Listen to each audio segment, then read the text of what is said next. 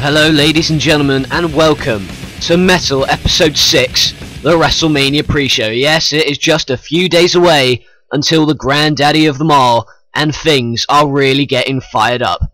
Tonight, instead of the usual pre-show atmosphere, we've prepared something a little bit different.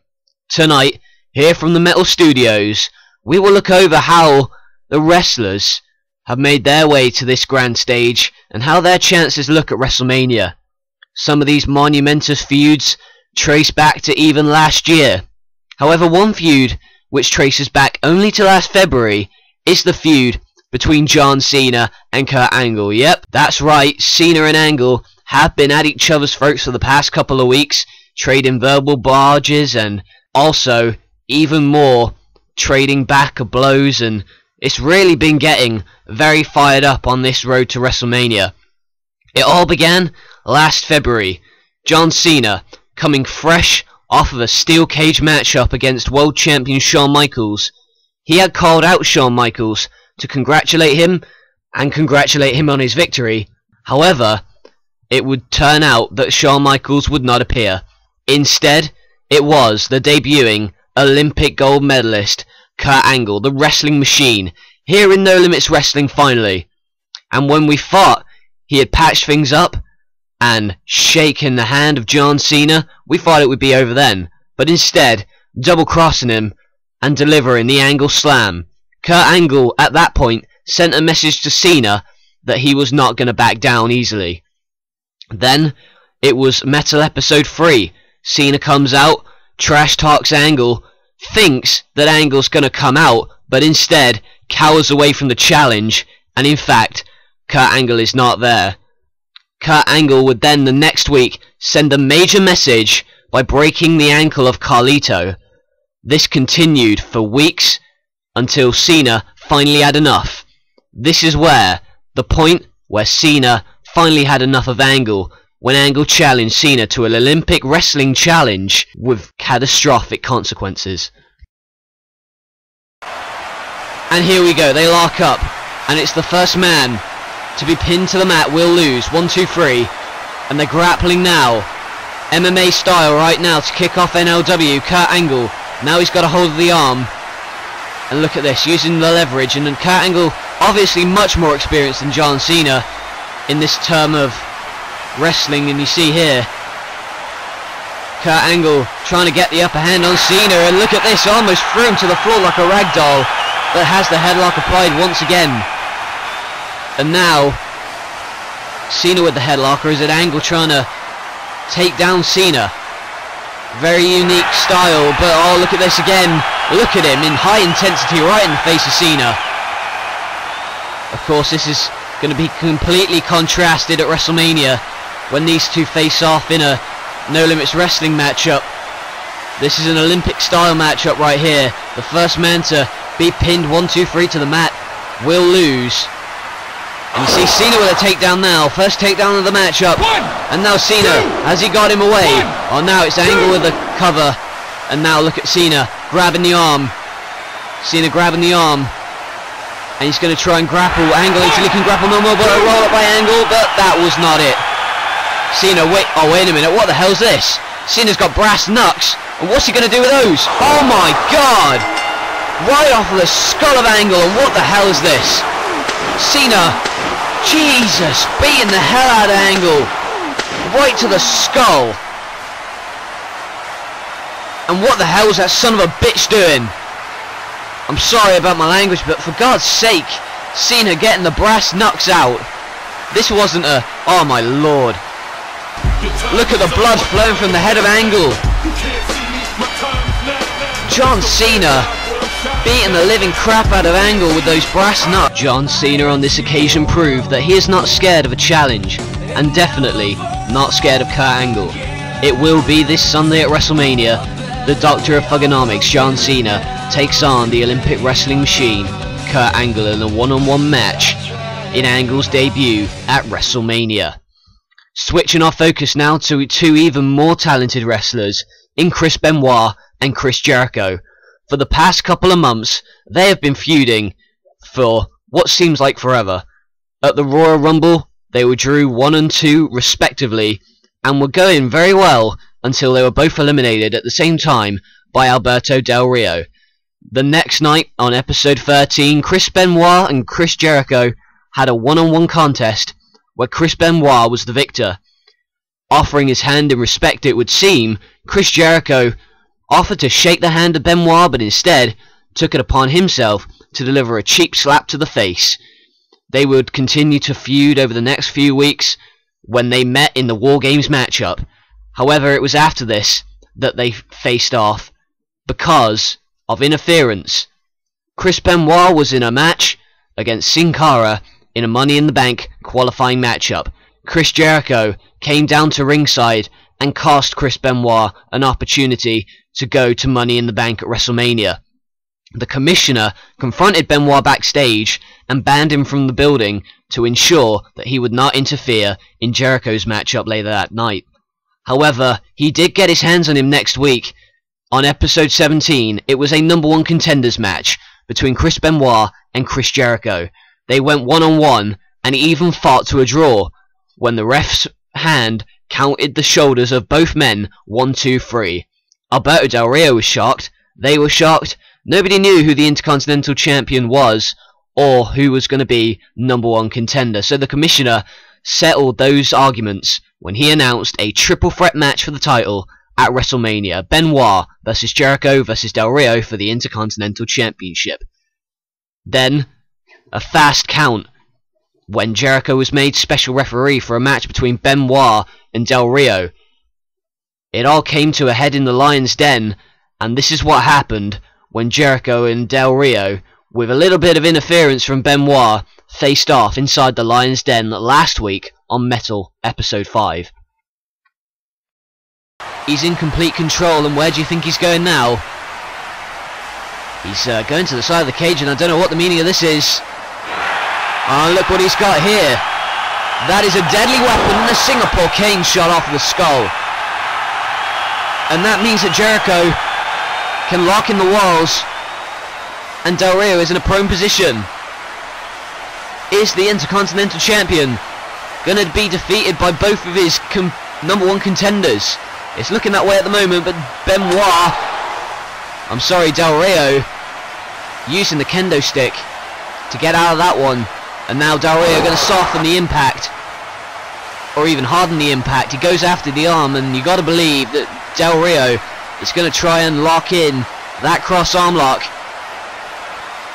Jericho's arm is hurting, and Benoit is not a part of this matchup, but at the moment it doesn't even matter, because Del Rio, look at this, Singapore cane shots to the arm, and is really wrenching on that arm now.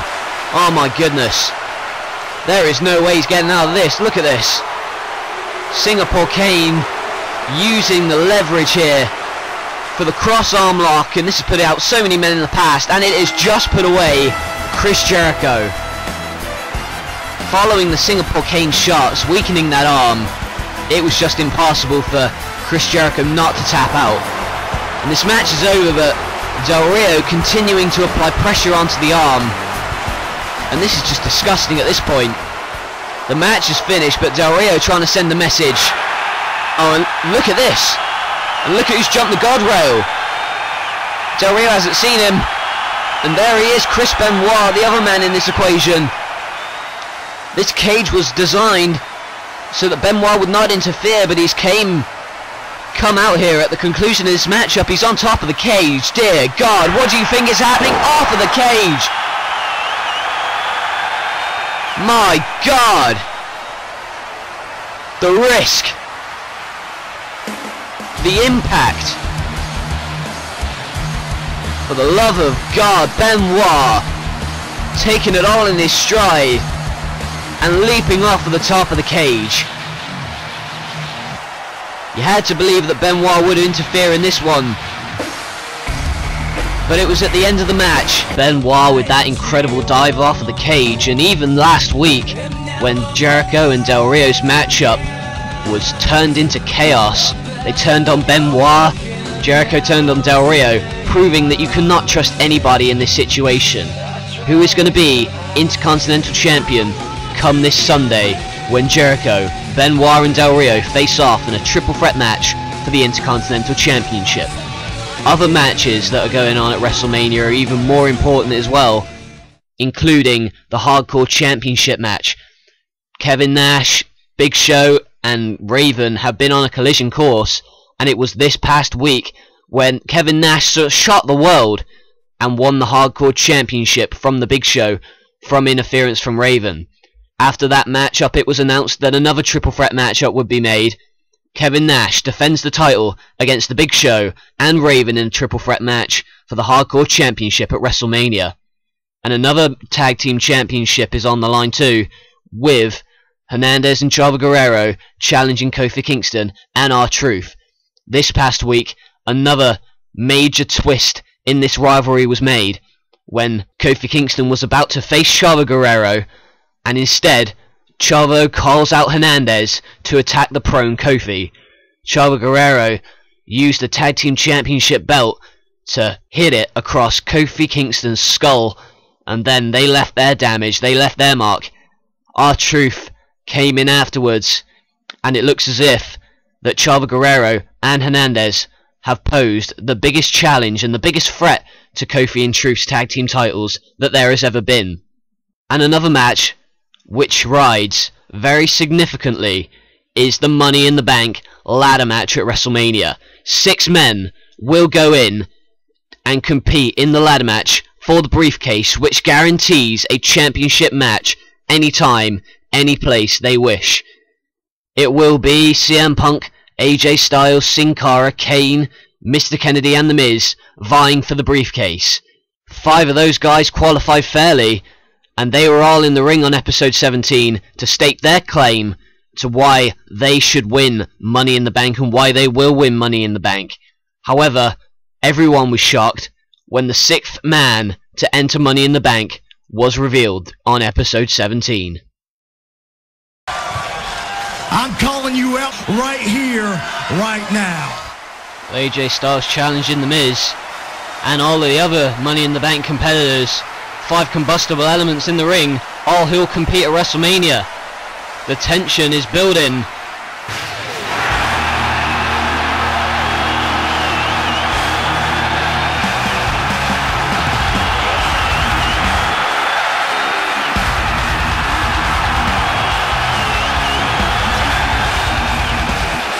We've been hearing this for weeks, but is he here? I can only imagine, and there he is. He is the fans' choice, the Second City Saint, our saviour, and he is here in No Limits Wrestling. You voted for him, and he is here in the company, CM Punk, coming out here for the first time ever to an incredible crowd response. CM Punk is in No Limits Wrestling. He's been hyped up for weeks, but he's finally here. The fans' choice is here, and he is so happy to be here, interrupting the 5 guys and already in the ring and looking out on the crowd. What a atmosphere it is here. Well, 5 of the 6 spots of Money in the Bank have been filled, and I think that the 6th spot in Money in the Bank at WrestleMania has just been taken up. CM Punk looks into the eyes of AJ and everybody else. CM Punk wants to be World Heavyweight Mr. Money in the Bank. Who is going to come away with the briefcase on Sunday? Will it be AJ Styles, CM Punk, Sin Cara, The Miz, Mr. Kennedy or Kane? One of them will win the match, win the ladder match, and earn a championship match anytime they choose.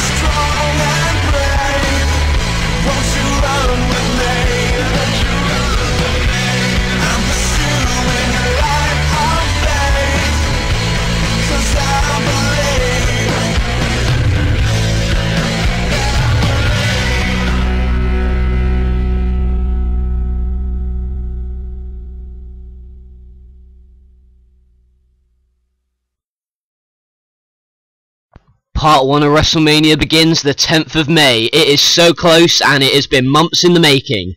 It has been building since October when the Royal Rumble began. However, one of the rivalries on the card began all the way back in August. It was at Uprising that Randy Orton and Batista were two of the 6 guys in the Elimination Chamber for the World Heavyweight Championship. Batista, after entering the chamber, took it upon himself to spear Randy Orton straight through one of the pods. It looked as if Orton's chances of winning the matchup were over, when instead a bloody mess of Randy Orton came out and RKO'd Batista to eliminate him. This didn't sit well with Batista whatsoever, so what he did, after being eliminated, entered the cage with a steel chair, wiping out all of the chamber participants, including Randy Orton. He gave Randy Orton the Batista bomb, meaning that Randy Orton was eventually pinned by Cena and eliminated from the matchup. That would mean Randy Orton's dream was cast, but the animal didn't stop there. The next night, on episode 11, when Randy Orton was about to make his way to the ring, a sneak attack from behind, Batista grabbing Orton and throwing him off of the stage to the floor below. Against all odds, Randy Orton came back fighting the next week and got a victory over Mr. Kennedy. However, once again, Batista from behind, a sneak attack, and ended up this time spearing him through the barricade. All of these attacks were on Orton's mind when he entered the Royal Rumble and took it upon himself to beat the hell out of Batista. That would mean that he would eventually eliminate Batista. However, this is what happened when Batista got back into the mix and tried to eliminate Orton. And look at Batista, he's eyeing up Randy Orton. Is Orton going over? But instead Batista does, but he hangs on to the apron. Batista, lucky escape there. He hangs on to the apron, but Randy Orton with an RKO, and Batista's gone. The animal is gone, and he cannot believe it. You see those eyes. That's how much this means to him. And now we're down to the final 5. Sting, The Undertaker, Triple H, Mr. Kennedy, and Randy Orton. Which one of these 5 is going to WrestleMania? Wait a minute, what the hell is this? Batista back in. Randy Orton's eliminated, and oh no. Now Batista cannot let go. Continuing to beat up Randy Orton, and those eyes, those psychotic eyes. Oh my goodness, he's busted his eye open. He's probably broken his nose, and what a spear. This is disgusting. Batista, a jealous fit of rage, beating up Randy Orton for the 4th time. The 4th time, and a spinebuster to the outside. Batista cannot let go of the fact that Randy Orton cost him the world title, so he ends Randy Orton's dream once again, and it's disgusting, quite frankly. Following a confrontation on episode 13 after the Royal Rumble, Randy Orton and Batista were announced as the team captains in the first ever War Games matchup at Retribution. On that occasion, after Rey Mysterio had been thrown off of the cage, Big Show had been handcuffed to the ropes, and Chris Benoit had been locked out of the cage, which left Randy Orton a bloody mess in the middle of the ring and prone to the attack of Team Batista. Batista decimated Orton, but Orton was determined to fight back. After a series of attacks and attacks on each other, they finally confronted each other on episode 17, and the match was made for WrestleMania. A street fight where the loser will leave NLW. And after this past week, when Randy Orton kicked Batista in the skull, this dark evil side of him emerging in recent weeks, how will that play a factor in that matchup, and how is going to be Batista's condition on Sunday when they face off in the street fight where the loser must leave No Limits Wrestling? High stakes matchup there, and another high stakes matchup is this one. It has been described as the match of the decade, the match of the century, the dream matchup, the matchup nobody thought they'd ever see, but it's happening for the first time ever here in No Limits Wrestling. The Undertaker versus Sting. Sting and The Undertaker have been on a collision course ever since the Royal Rumble. It was at the Royal Rumble where Sting made his miraculous return to in-ring competition and lasted in the Royal Rumble until the final 3, when he was finally eliminated by The Undertaker. Sting, wasn't too happy with this, got The Undertaker and threw him over the steel steps and threw him back into the ring. We didn't see Sting for a few weeks, however, his job was not done. After weeks of being inactive, Sting finally returned at Retribution. The lights went out, and Undertaker was unconscious. Triple H took advantage of this and won their matchup. However, it was revealed later that Sting was the one behind the attacks. The next episode, Sting had a few choice words to say to the dead man. We go way back, don't we? Way back. When I look back over the last 10 years and I think to myself, how many times lure me in and then stab me in the back? We have ourselves a very unique situation tonight because I have a lot of respect for you. You single-handedly put the Stinger on the map. You made me what I am. You made me what I am at this very moment. You are definitely... Hold on, just let me say my piece. So the unique situation is because deep down inside, I really do respect you. I do. Because it's so unique and I feel that way about you, I'm going to give you the chance to leave peacefully and gracefully. Well, that's a very audacious statement to make, and the fans not happy with the cocky aura that Sting is For the last presenting. 10 years, I have been waiting. I have been waiting patiently. You have been in power, and a lot of others around here have been in power. And 10 years ago, Lex and I were driving down the road saying, when are we going to have the ball and when are we going to have a chance to run with it? Well, we're ready to run with the ball. Yes, believe me, we'll all be a lot better off. It might take some time. Just try to deal with this. He speaks very clearly, and I'm absolutely positive. I heard they'll say last week, next week, Stinger, I'm gonna kick your ass.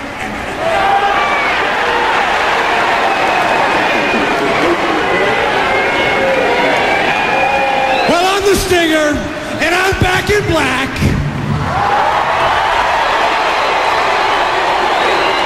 With all due respect, just don't let your mouth override your butt.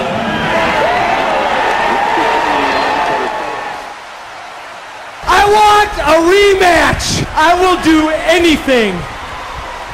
Look at me. I said anything for a rematch. And I want an answer tonight. Sting was a man on a mission then, and he's a man on a mission now. At WrestleMania, for the first time ever, the icon Sting takes on the dead man, The Undertaker.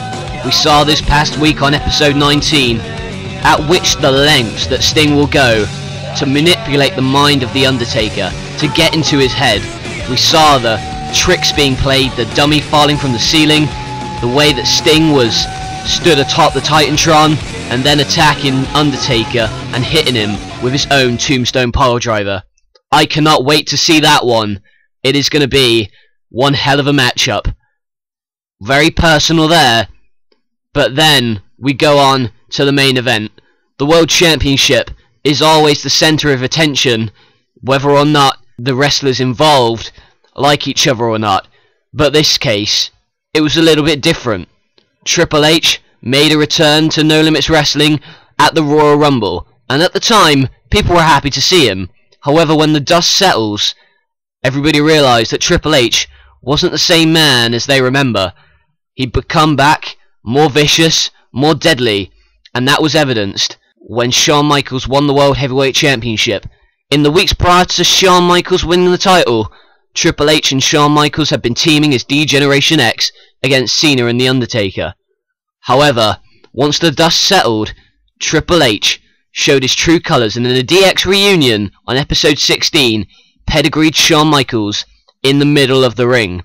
Triple H said that he wasn't happy with the way Shawn Michaels treated him over the past few years, and that led to the matchup being made for the World Championship at WrestleMania. The Royal Rumble winner taking on the Heartbreak Kid this Sunday for the World Heavyweight Championship. While Triple H was in the ring explaining his actions on episode 17, Shawn Michaels took it upon himself to call him out and issue the challenge and attack the game.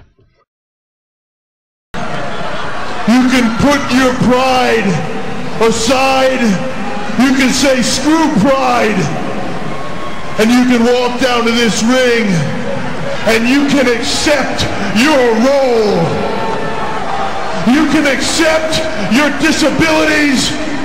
You can accept being my manager. And I have no doubt that there's no way that Shawn Michaels is going to tolerate that. And he is about to come out here and respond to the comments made by the game.